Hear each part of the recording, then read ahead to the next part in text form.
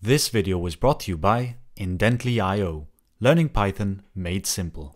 How's it going, everyone? In today's video, we're going to be learning about how we can annotate functions properly in Python using the callable type. And this type is a bit more complex than the other types that you will probably encounter in Python, so it's definitely worth a dedicated video. Now, usually when you import the callable type, you will use the typing module. So from typing, import callable, which frickin' makes sense because it's used for typing. But as of Python 3.9, this is now considered a deprecated approach. So we just need to stay calm, and it's just so stupid that this is considered a collection now. So what we actually have to do is import from collections.abc the callable type. That's just how things are. So I just have to be an adult and accept it. Anyway, this is the type that we're going to be using to annotate objects as being callable. And you might be wondering, when would you want to do this? Well, imagine you have a function that's called run, and this function actually takes another function as an argument. Now we're only going to execute that function, so this function is going to return none. And inside here, we're going to call the function that we take as an argument.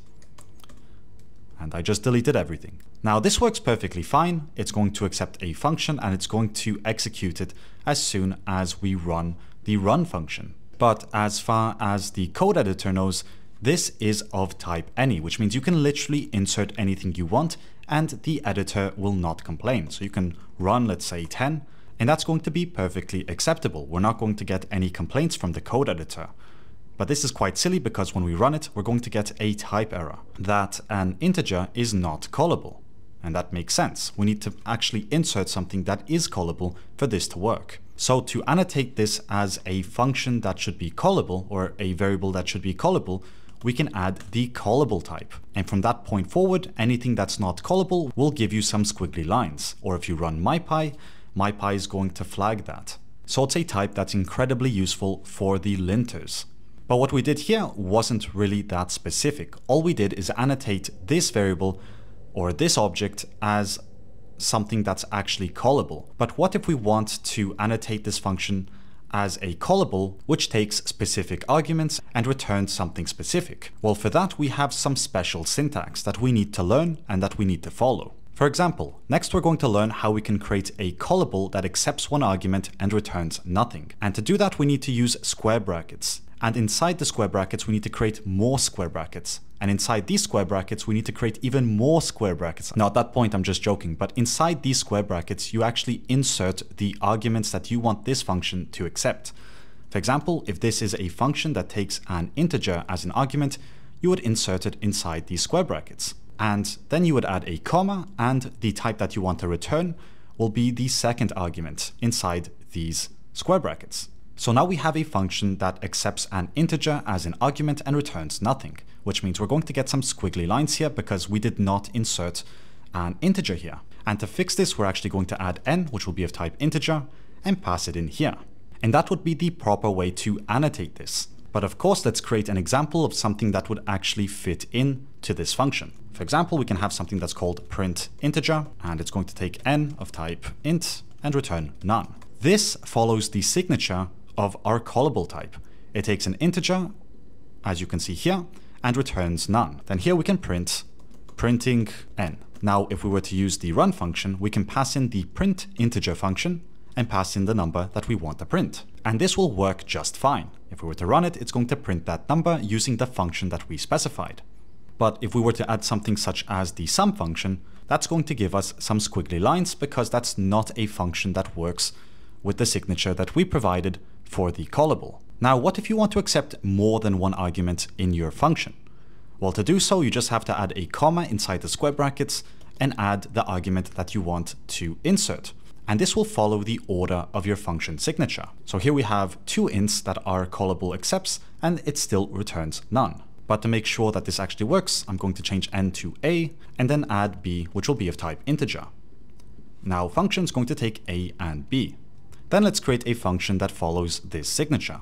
So here we're going to create something called add. It's going to take a type integer, b of type integer. It's going to return none.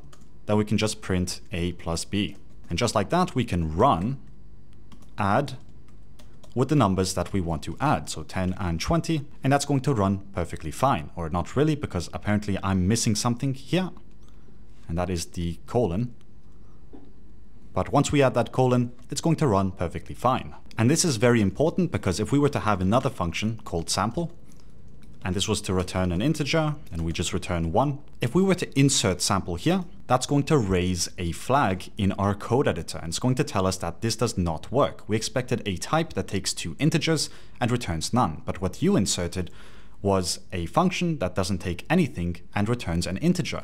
And these warnings are crucial during the development phase. I mean, at least if you don't want any unexpected behavior to occur in your program. Because again, without this type, we could insert sample and we wouldn't get any warnings regarding that. But next I'm going to show you how you can create a callable that accepts no arguments, and that returns a boolean. So to create a callable that accepts no arguments, you just have to insert an empty pair of square brackets. And to change the return type, you just change it to whatever you want. Now what we're going to do is remove these 2 arguments and just call the function. But of course, since it returns a boolean, you might want to grab that result. So result of type boolean equals function, and then we can print the result. Now to actually use this, we need to create a function called, I don't know, isOnline. This is going to return a boolean, and it's going to return true. It's going to simulate that we're checking to see if a user is online. So now if we were to run this, we can pass in that function isOnline, and we're not going to get any complaints from the code editor because this is a function that accepts no arguments and returns a boolean, just as we specified inside the signature. So when we run this, we're going to get true back. Next, let's move on to how we can create a callable that accepts a string and an integer, and that returns a string. So to do that, I'm just going to quickly just add an ellipsis here, and we're going to add that signature. So string and integer, and returns a string.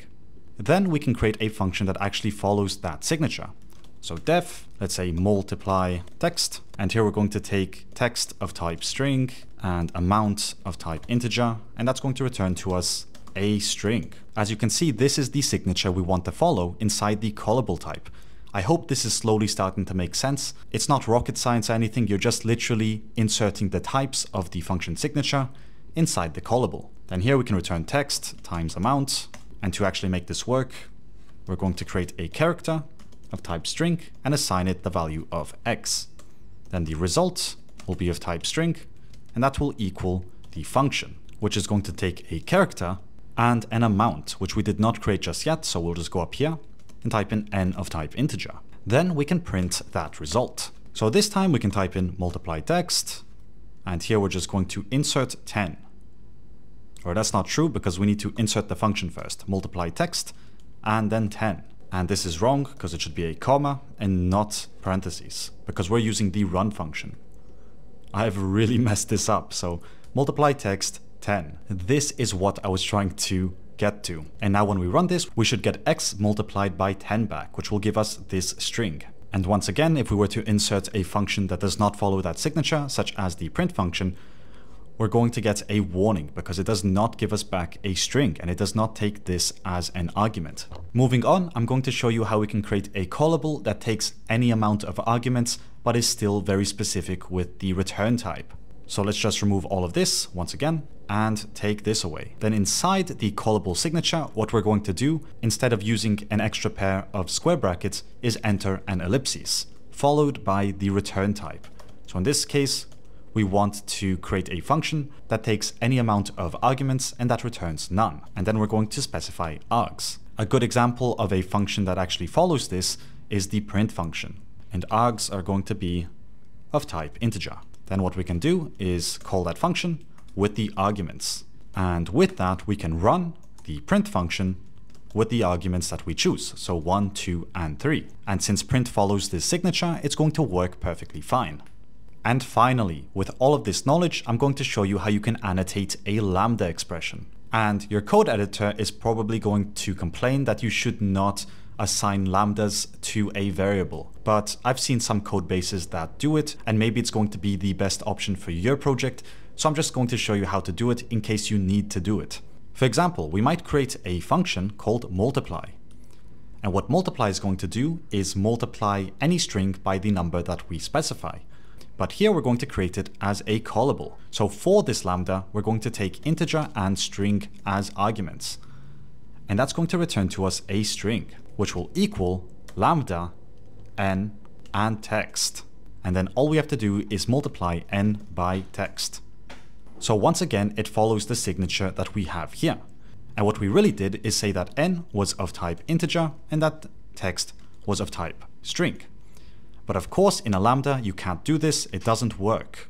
So the only alternative we have is to create this callable type, which tells the code editor that n is of type integer and that text is of type string. Now we can just remove that, and then obviously here we're returning a string, which we wrote here. If we were to return a number such as 10, we're going to get some syntax highlighting, because we did not return a string. As you can see, we returned an int instead of a string. But now when we actually try to call this function, we can type in multiply and we can put 10 by z, and it's going to work perfectly fine. Or we need to print that if we want to see anything. And if we were to enter another number,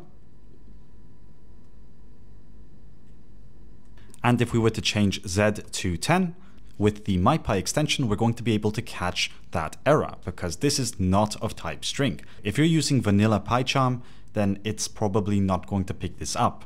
I always recommend you use a static type checker, because when you do, in general, it's going to be much more powerful than whatever your code editor has to offer. So in PyCharm, I'm actually using the MyPy plugin, which just gives me an extra layer of security when I'm programming in PyCharm.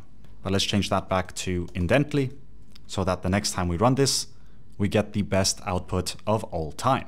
Anyway, that just about covers everything I wanted to talk about in today's video. Do let me know in the comment section down below whether you have any other questions regarding the callable type.